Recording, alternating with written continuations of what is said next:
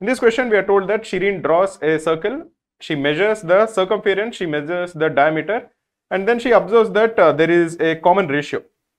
That ratio, she says that is equal to 3.146146, etc., dot, dot, dot, till infinity. This is essentially the ratio, if she calculates properly, should be equal to pi, which is not a rational number.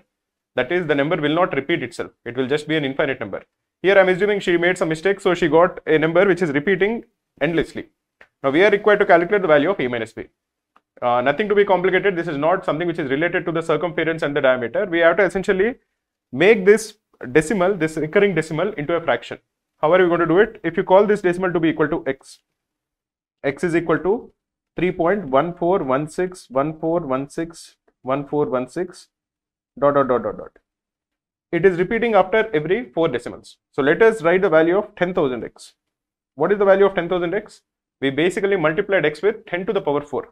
This is equal to 31416.14161416 dot dot dot dot dot. Now, if you subtract the first equation from the second equation, 9999x is equal to, here the recurring decimal will get cancelled, is equal to 31413. You can divide both sides with 3. The value of 3333x is equal to 10471, or the value of x is equal to 10471 divided by 3333. Now, what are the factors of 3333? 3333 is equal to 3 into 1111. This is a multiple of 11s. This is equal to 3 into 11 into 101. 101 is a prime number. You can figure out that 10471 is not a multiple of 3, because the sum of the digits is not a multiple of 3. It is not a multiple of 11, because you can calculate the sum of the alternate numbers.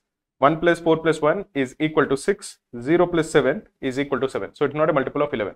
And you can also calculate that it is not a multiple of 101.